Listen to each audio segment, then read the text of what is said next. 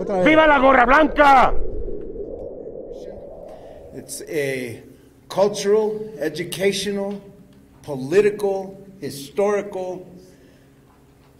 This is like a novel you could write on the history of what you're going to see, because it includes intrigue and suspense and mayhem and robbery and murder and politics, all that took place here in the period from around 1872 through up into the late 1890s. And it's a story about the people of Las Vegas and their resilience, and the people of the land grant movement in New Mexico. Because as we know, in the late 1870s, we had some characters that came in, and their aim was to become land barons. You'll see as you go down the hallway, you'll see the governors of New Mexico during that period of time. Some were for it, some were against it. And you'll see the real big culprit is Thomas Catron. So he's pictured there. And Thomas Catron at one time, in 1886, I believe, was the largest landholder in the United States at that time. And they were all land grants that he had stolen. And through various rings, the Murphy-Dolan gang down south, where Billy the Kid was involved in, to the Santa Fe ring, to the stealing of the Chama land grant and the stealing of the Las Vegas land grant, and incursions into other land grants. So this is a historical and educational exhibit. So we placed this in an area, in a room that we knew was secure, had no windows, had no places to go in, and was safe. We'll have, instead of a ribbon cutting, we thought it would be appropriate if we did a wire cutting. It's an important part of history, and it's our history here in New Mexico and in southern Colorado. And this history goes back many, many years. It goes back to Mexico. It goes back to Spain. The penitentes still exist in many of these places, and they still exist here. And we're here to show you a beautiful, beautiful exhibit. And this is tough because, this is only supposed to be in La Morada, but I'll try. We have a Virgen. She's not here today because she'll be coming in June. She's from 1838. And we consider her the mother of the Gorras Blancas. So whoever wrote this has been passed on. And I don't have the chimes that they're in there, but I'll go ahead and sing it. I'll go ahead and sing it all if I can get through it. It starts like this. It's in Spanish, of course.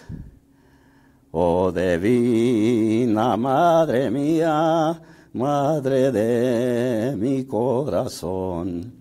Aquí estamos tus hijos, gorras blancas, madre de la soledad, que salites del congal. Anda ven a tu altar. En los montes, sangre Cristo, tu presencia existirá. En las almas perpetual, gorra blanca, madre de la soledad, madre de gorra blanca. Anda ven a tu altar. Los poderes del infierno no son nada para ti. Agua bendita beberemos para sobrevivir. Madre de la soledad, madre de gorras blancas, aquí estamos en tu altar.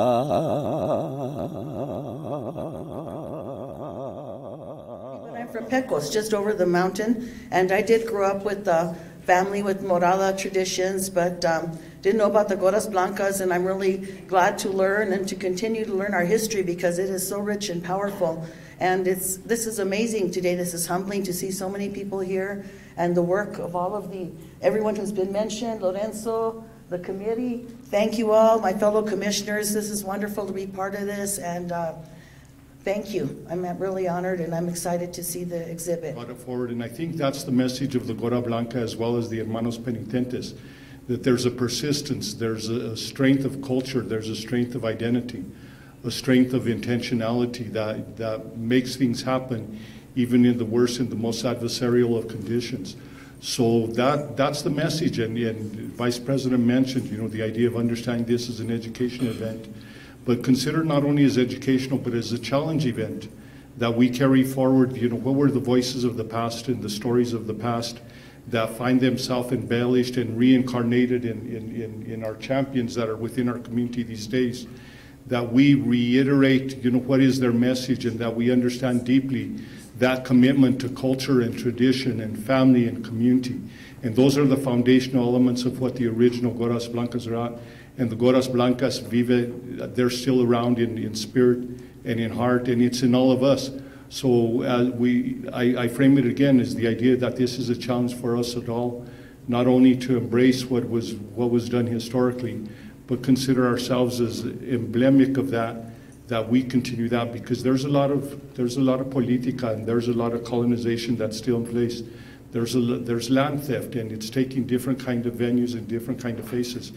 But we're still losing land and culture and tradition and language, and so we have to take that on and become champions of ourselves. And again, thank you to the champions here that brought it together, and champions in the Gorra Blanca and the Hermanos Penitentes. Que viva la Gorra Blanca! ¡Que viva! So what's not in many of the history books, you got Pablo, Nicanor, and Juan Jose. But what's missing from a lot of these history books is there was a fourth one, and they had a sister. Her name was Maria. Maria is my father's grandmother. Maria, my father's mother, took care of Nicanor till the day he died. My father was 5 years old when Nicanor died in El Porvenir. So my father, sitting in this room, knew Nicanor Herrera and all the oral history that Nicanor passed down through my grandmother and through my father. That's the kind of stuff that you don't find in history books. And there's some pretty wild stories about what they've done and who did it and who never got caught doing it.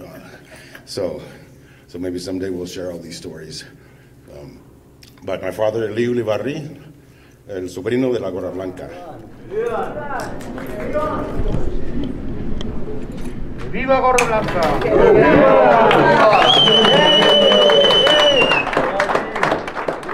So who are these people to you?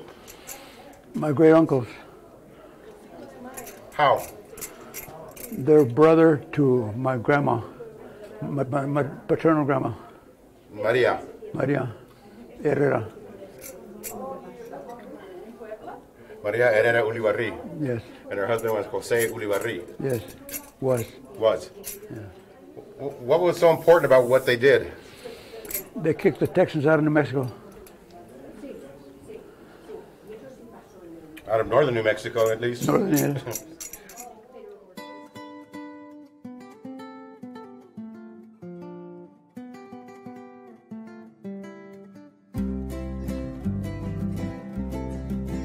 Han pasado muchos años desde que nos vimos juntos. Tras los siglos nos amamos, aunque pasaron los mundos.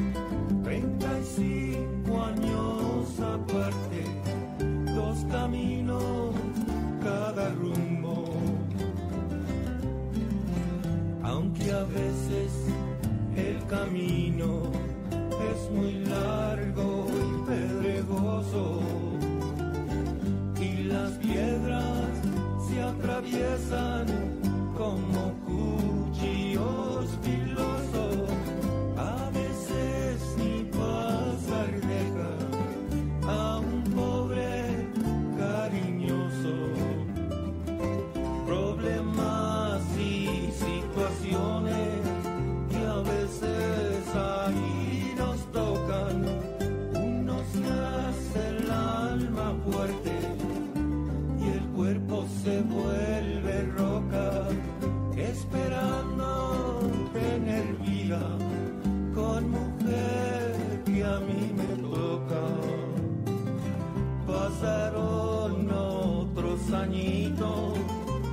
las cosas caminaron, ya la guerra se prendía y solitos nos quedamos viajando por todo el mundo como un viento así volando. No te dejes ser amargo ni arrepientas de tu vida. Cada mente es otro mundo y solito Dios nos cuida. Deja ya tus largos pasos que solo van de perdida. Aunque nieve cae al techo y los fríos pronto llegan, siempre sigue ardiendo el pecho con amores que nos quedan. Y amorcito, y hoy nos vamos a gozar de lo que quieras. Ahora ya han cambiado cosas, más sabor y alegría. Conversando con mi novia, nos pasamos todo el día compartiendo bendiciones y tomando de agua fría, compartiendo bendiciones y tomando